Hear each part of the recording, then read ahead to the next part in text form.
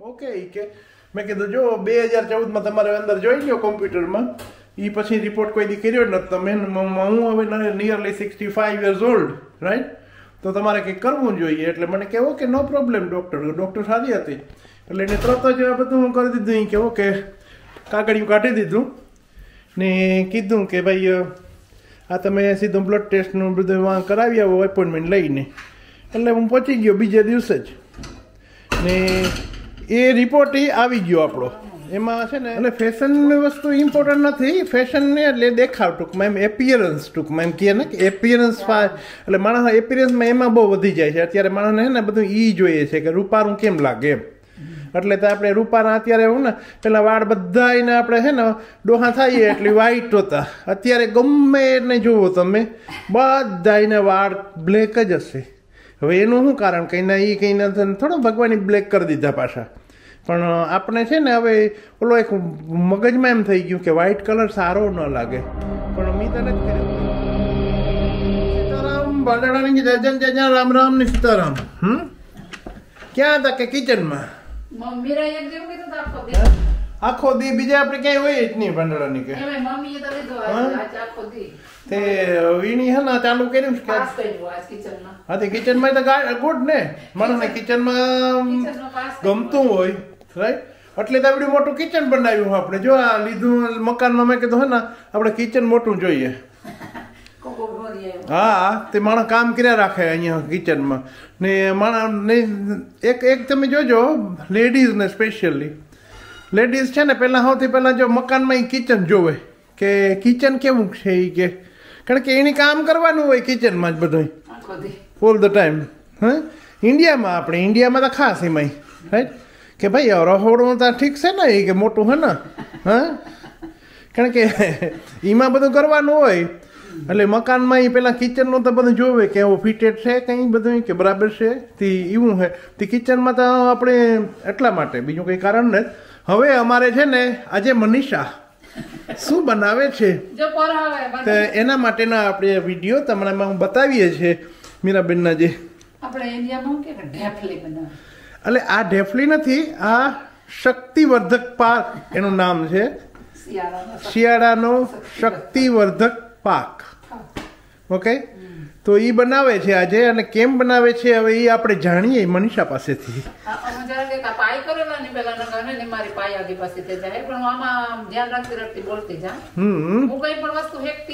Okay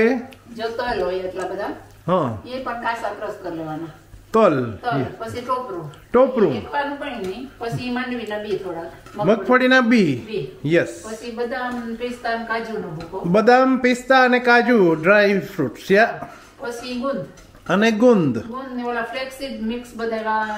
flex mix આવે છે એ મળે છે અહીંયા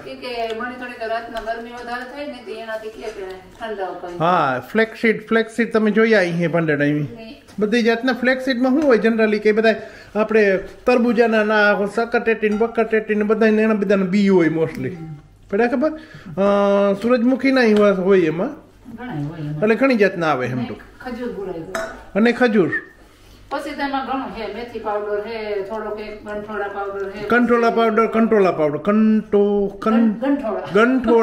કંટોલા નહીં કંટોલા ને થોડું નખાઈ ગઈ ગંઠોડા પછી કાટલું અને બસ હા હૂંટ સોંઠ ઓકે હા અને જો એ બધો જો આ બધો ભૂકો કર્યો બધો એ ભૂકો જ કર્યો છે ખાલી એટલે હેકવું કઈ નથી કાચું જ અને એની અંદર આપણે લોટ બિલકુલ નહીં કોઈ જાતનો લોટ નથી એક તલ આપણે તલનો પણ ક્રશ કર્યો છે એટલે જ એમ બાકી બીજું કંઈ છે નહીં એમાં ટોકમાં એમ કે કોઈ અનાજ નહીં બીજું એમ રાઈટ તલ સિવાય એમ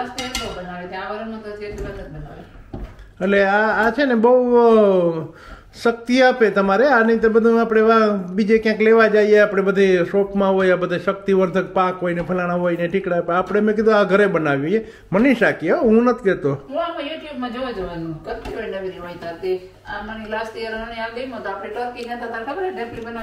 હા બનાવી દીધી એટલે એવું બધું અમારે છે ને મનીષા કર્યા રાખે અને અહીંયા કિચનમાં એ બધી જમાવટ કરે આવી બધી તે ભાંડણાને કે મેં કીધું બતાવીએ જરાક કે કેવું થાય છે. એટલે સારું ન હોય ત્યારે તો કોઈ ન ઉકલે તને હાટે કોઈની ગમે નહીં પણ જો આવું છે બધું એમ. એટલે જરાક હા એ ઘી જરાક ઓછું થયું ન લાગે છે. એટલે ટૂંકમાં એનો પાક મૂકી દેવાનો સિમ્પલ ગોળના પાક કરે અને એની અંદર વસ્તુ બધી નાખી દેવાની. આ બધી ક્રશ કરેલ ટૂંકમાં શેકેલ નહીં કાચું બધું. એટલે ટૂંકમાં વિટામિન્સ એમને એમ રીએ નહીં તો ઓલા બધા હેકીએ એટલે બારે બરી જાય બધું.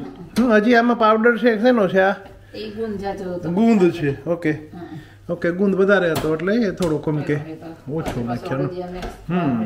એટલે ગુંદ ને આપણે ખબર છે ગુંદ થી શક્તિ વધે ટૂંકમાં એમ કે બહુ આપણે હાડકા માટે ગુંદ બહુ સારું એમ. અને ઘી તો આપણે ઘરનું હોય પાછું. એટલે ઘી થી કઈ નથી થતું. ગાયના ઘી થી આપણે કેલેસ્ટ્રોલ ની વાત કરે પણ કેલેસ્ટ્રોલ ખરેખર ઘી ખવાય એવું કહે છે. આપણે એમાં રામદેવજી બાબા તો ખાસ કહે છે કે ઘીની 1 ચમચી દરરોજ ખાવી જોઈએ. એ પણ ગાયના ઘીની, ભેંસના નહીં. રાઈટ? એટલે એ તો સારું. એ કે કેલેસ્ટ્રોલનો એનો કોઈ પ્રોબ્લેમ નથી. એ કેલેસ્ટ્રોલ જે ઊભું કરે એ પણ સારો કેલેસ્ટ્રોલ ઊભું કરે એમ ટૂંકમાં એમ. ગુડ કેલેસ્ટ્રોલ હોય ને એ જેને HDL કહેવામાં આવે છે. ત્યારે આ 2 કેલેસ્ટ્રોલ HDL અને LDL. હા હવે મેં પણ જો બધું ફાઇન્ડ આઉટ કરવા. હા એમાં એને બધું પૂછ્યું. મેં કીધું કે શું છે આ શું, કારણ આપણે કોઈ દિવસ ખબર જ ન પડે. અને પછી આ ભાંડડાને એ પણ હું કહેતા ભૂલે ગયો પાછો કે બોલો રિપોર્ટ નું કીધું હતું ને. મેં કીધું મેં રિપોર્ટ કરી આવ્યો હતો પછી કઢાયો હતો. પડ્યા ખબર તમે આ મનીષાને આવ્યું ને કેલેસ્ટ્રોલ. તમે કીધું હાલો મારે મેં કીધું રિપોર્ટ તો કઢાવવો છે એટલે ખબર પડે ને આપણે. કારણ કે 10 વર્ષ થઈ ગયા 2014 છે તો પેલો રિપોર્ટ તે કરાવ્યો હતો. એ પછી રિપોર્ટ કરાવ્યો જ નથી કોઈ વસ્તુનો. એટલે બ્લડ ટેસ્ટનો મેં કીધું ગયો ને ડૉક્ટરને કીધું કે ભાઈ મારે રિપોર્ટ કરાવવો છે. તો કે ઓકે કે મેં કીધું જો 2014 તમારે અંદર જોઈ લો કોમ્પ્યુટરમાં. એ પછી રિપોર્ટ કોઈ દી કર્યો જ નથી તમે. હું હવે નિયરલી 65 years old રાઈટ? તો તમારે કંઈક કરવું જોઈએ. એટલે મને કે ઓકે નો પ્રોબ્લેમ ડૉક્ટર સારી હતી. એટલે એને તરત જ બધું હું કરી દીધું. કે ઓકે કાગળિયું કાઢી દીધું ને કીધું કે ભાઈ આ તમે સીધું બ્લડ ટેસ્ટનું બધું વાં કરાવી આવો એપોઇન્ટમેન્ટ લઈને. એટલે હું પહોંચી ગયો બીજે દિવસે જ ને એ રિપોર્ટ આવી ગયો આપણો. એમાં છે ને બધી જ વસ્તુ નોર્મલ છે ટોટલી. કોઈ વસ્તુ એવી નથી કે મને કંઈ કીધું નહીં કે ના ના આ તમને વધારે છે. એ બરાબર જેટલું જોઈએ ને એ બધું માપસર છે, નોર્મલ છે બધું ટૂંકમાં એમ. લીવરથી માંડીને કોઈ પણ વસ્તુ ટૂંકમાં એમ.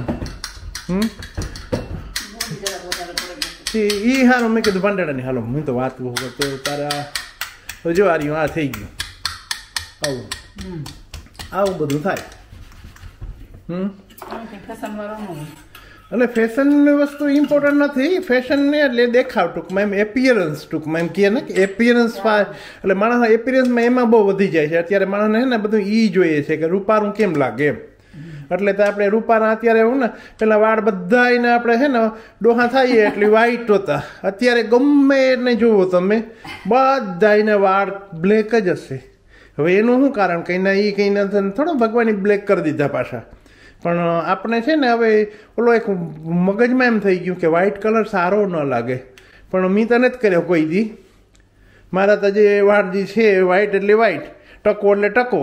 નહીંતર આમાં હવે તો વાળ ઉગાડે છે પાછા. તો એ વરે નવું નીકળ્યું ખબર હે વાળ ઉગાડવાનું. આમાં એક ઓલો જમીનમાં બરાબર છે કે આપણે જુવારની બાજરોને વાવીએ એવું માથા ઉપર વાવવા માંડ્યા. એટલે ટૂંકમાં સારું દેખાવું બધાને કહેવાનો મતલબ એમ. પણ સારું એવું નથી કે એના અંદર એ સારા જે આપણે જે અંદર જે અંદર જે છે આપણો રાઈટ કે આપણા જે કામ ક્રોધ લોભ મોહ ને અહંકાર આને મૂકવાના છે. એટલે આપણે સારા જ છે, બીજું કંઈ કારણ જ નથી. બસ આ મૂકી દઈએ એટલે બધું સારું, એના સિવાય નથી કંઈ.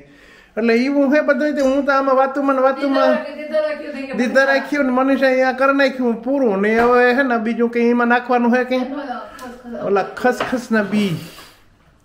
હે ક્યાંક હે અમારે ને ખજાનો બધું હોય હા એમાં કંઈ ઘટે નહીં કોઈ વસ્તુ કે આલો કંઈ પણ ગોતવી પડે ક્યારેક પછી એમાં હે ને એટલું બધું હોય આ અંદર જુઓ ને એમાં ક્યાં ડબલા ને ડબલ્યુ એટલે એવું હોય બધું ધ્યાન રાખજે તું પડતી નહીં પાછી ફટાડા નહીં કે વરે પાછું કાં મારે પાછા બધા આમાં એવું હોય તી જો કરી નાખ્યું બધું તૈયાર ને હવે એ ઉપરથી નાખી દઈએ એટલે સી એપિયરન્સ ફાઇન લાગે અને ફાઇન આવી જાય બધું ચટાકેદાર જો એવું છે બધું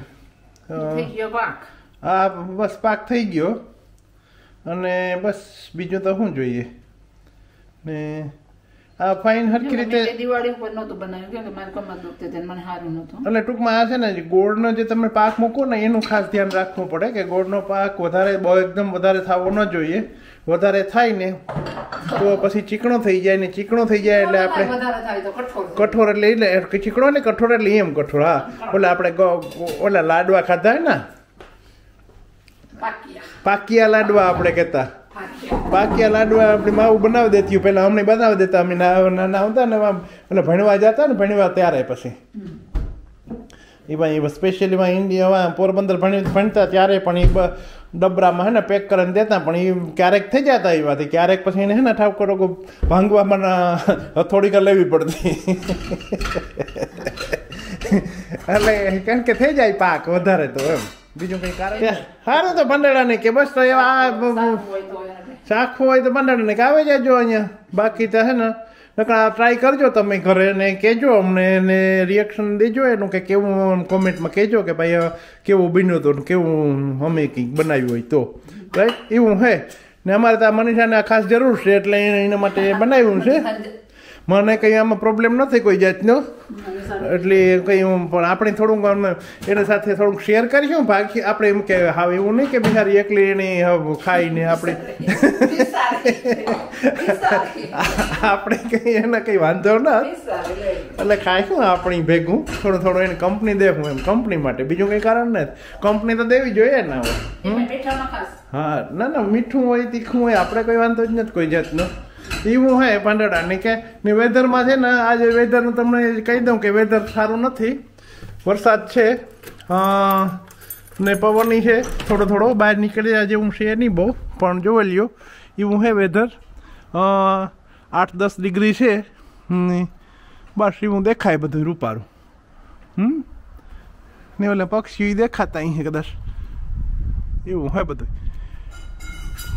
જો એટલે રૂપારું હોય બીજું તો શું રૂપારું ને બીજું કે આણે આપણે કંઈ ઓલું કરીએ તો શું કહે આ રૂપારું આપણે તો બધું રૂપારું તે ઠાવકો ભાઈ એમ આવજો બાય બાય ની પાછા વારે મળ્યા હે ને જય દ્વારકાધીશ ઓકે મહાદેવ